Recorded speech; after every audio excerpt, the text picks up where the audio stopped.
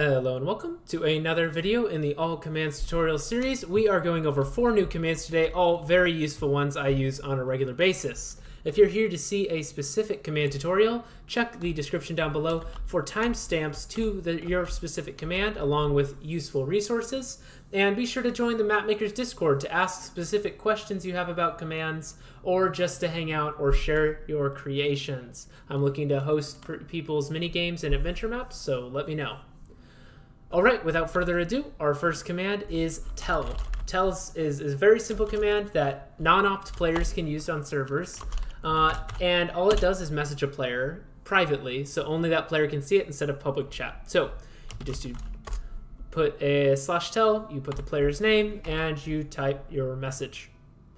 There's no special formatting you could do, it's just italic gray text is what the result is, assuming you don't have plugins or anything. And that is it. You see this Forge whispers to you, you whisper to Forge because I'm sending the message to myself. But that is the tell command. Alright, next up we have the Tellraw command. The Tellraw command is exceptionally powerful. Let me just give you a quick sample. Anything you see after this crazy yellow bar thing is what I just sent there. So this went to everyone in the chat, and it says, welcome to another video, obviously, in this colored text with this stuff going around it. Click here to say hello world. If I click it, it says hello world, and you just keep doing that. And right here it says click here to open swashbucklecraft.com, and if I click this, it's wanting to take me to our website. So this is just an exceptionally powerful command. You can do so much cool stuff with it. But going to the most basic form, you can just do Tellraw all, and then you put in parentheses your message. So we'll just do hello world. Just like that, and it sends it to everyone in chat. You can do some really cool formatting and stuff. Like if I just do this, I can, here, I'll just pretend to be Notch. It looks like another player is typing in the chat. And it's just a cool thing to do if you want to troll some people or whatnot. You can color the text however you want. But all that other links, like making a link you can click on to go to a website or typing in a specific command, that's all available using the tool I put in the description down below right next to the Tellraw wiki link. I don't manually type this stuff. If I just scroll through right here, there's so much. There's so much. It doesn't even get close to fitting into this, into the chat. So I have to use a command block to type it. But that tool will help you do it, and it only took me a few seconds or maybe a minute to make that, so it's a very useful thing. That's it for the Tellraw command. Next up we have time. Time is going to let you check what time of day it is in ticks. And you don't have to just look at the sun. You can get super precise times, and it allows you to change the time. We'll focus on add first because it's a really easy one to get. The sun's going to set the direction I'm looking. Now if I go ahead and add 1,000 ticks, it's jumping forward in time. In fact, if you are looking at this F3 menu, look where my mouse is, you'll see this day 8. If I add 100,000 ticks, it goes to day 12 because I skipped 4 days. And now it's a new moon. If I do it again, it's just going to keep adding days like that. Now the moon phases change, stuff like that. Okay, say you want to do something at a specific time of day. There's a way to do that. You can query... Sorry, we'll do time query daytime, and this is how much time since the last sunset. It's almost an entire day because the moon's almost gone. So you're able to get that specific time. Say you want to act on that. You can do this fancy command. If you don't understand what I'm doing with this execute command, check out my tutorial on this command in the All Commands playlist down below. But we'll go ahead and do result, score, time, and it's supposed to be this. And then we'll do time, query, daytime.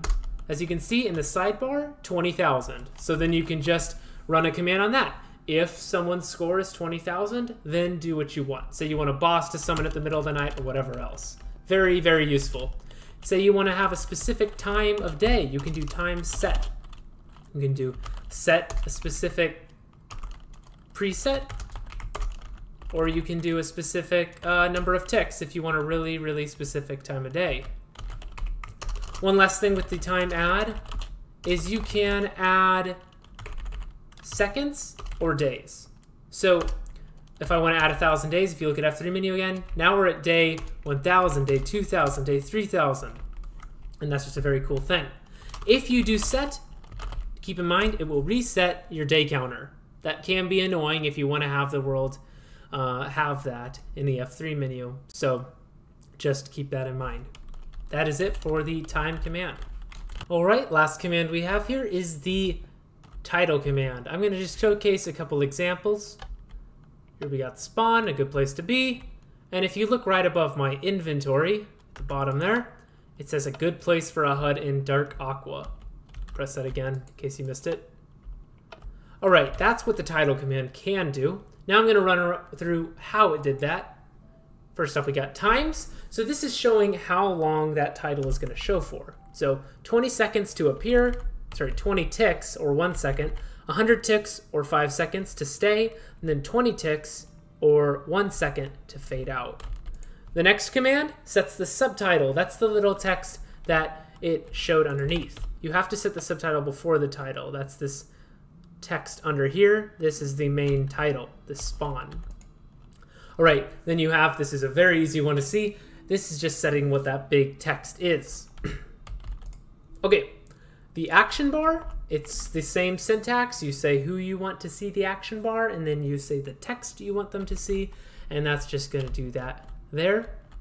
And then if you want to do an exceptionally simple title, you can just type this in yourself without any external tools. Just like that. Just putting in those parentheses, and you're good to go. Now, if you want to do the more fancy formatting and don't want to learn all the JSON formatting like me, use the tool in the link I put next to the wiki article for the title command. All right, aside from that, there are a couple extra things to know about the title command. You have clear. That's going to clear any title that's currently showing. In fact, if I do this and type clear, it instantly removes it. Now, reset is going to be harder to showcase, but like I showed you here, you have to queue a subtitle. So if I do this, I destroy that, nothing will show. But as soon as I do this, my bad, it shows that subtitle. So the subtitle will be queued until you run a title command. So if I queue it again and I reset, and now I show the title, it's not showing at the same time. So basically, it clears your queue. It's kind of hard to show in this instance, but it does clear your queue, and it resets the default time. So if you had specific times you wanted to show your title, like you had this at like 100, 200, 100, it would reset it to the default. I believe it's 20, 100, 20. The wiki will say that if I'm wrong on the defaults, but that should be all you need to know. All right, I thank you for watching this episode in the All Commands tutorial series. Be sure to ask any questions you have in the comments down below or in the Mapmakers Discord, where there are specific help channels where myself or someone else in the community can give you some help. I will see you all in the next video.